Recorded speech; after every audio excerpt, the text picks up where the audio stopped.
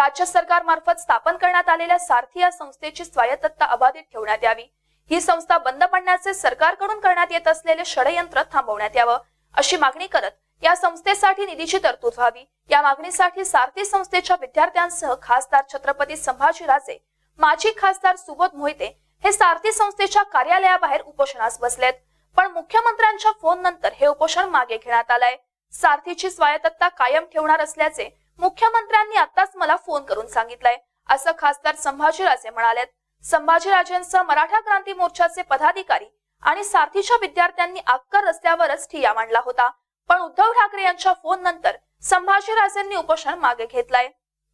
सरकारच्या वतीने नगरविकास मंत्री एकनाथ शिंदे यांनी उपोषणस्थळी जाऊन आंदोलकांशी चर्चा केली। सारथी या संस्थेची स्वायत्तता अबाधित राहील।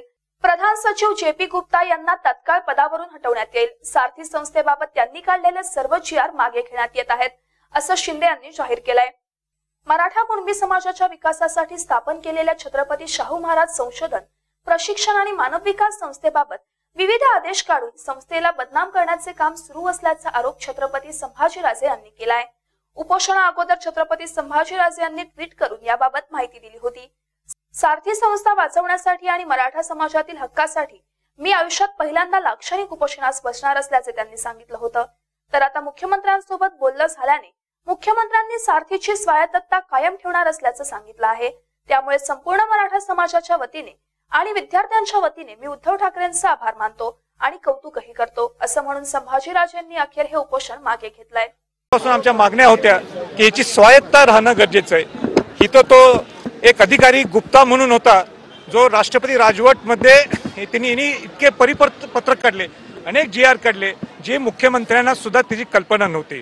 आणि ती आमची मागणी होती की त्याला इथनं हाकलून काढायला पाहिजे, तो इथं ह्याच्यात तो राहून चालणार नाहीये, ही आमची दुसरी मागणी होती। तिसरी मागणी ही होती की परिहार सारखा चांगला अधिकारी तो परत इथं रुजू होणं गरजेचं आहे, ही तिसरी मागणी होती। आणि या 3 मागण्या सोडून सुद्धा मी माझ्या वतीने मी बोललो होतो की मागच्या वेळी मी सारथीला ज्यावेळी भेट दिली त्यावेळी परिहार तिथं होता।